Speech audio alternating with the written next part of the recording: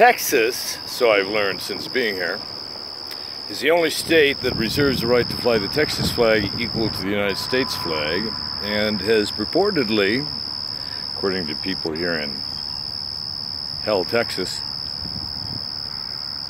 is the only state that can withdraw from the United States if they elect to. I wonder how that's going to work out for them, because Pantex is owned by the U.S. government, and I don't think they're going to just give that up if you guys decide to defect.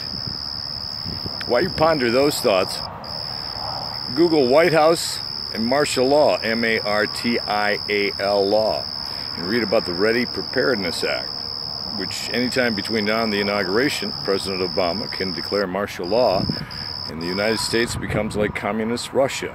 There's already enough camps to house over 50 million people and incinerators bigger than what Germany had during World War II, for those who are real problems. And if you think I'm joking, read the Ready Preparedness Act that your government made law 2 years ago. He doesn't need an act of Congress. All he needs is a pen stroke. So while you're fluttering about, will it be Donald? Will it be Hillary? Will it be someone else? Consider the thought that the current administration may never change in the next few years or longer. And if we lose our constitutional freedom in the United States, I haven't seen provisions to restore it once martial law is enacted. Go figure. The rich will stay richer, and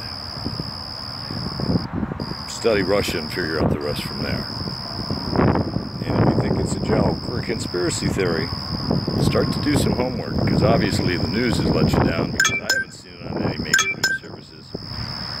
Have you?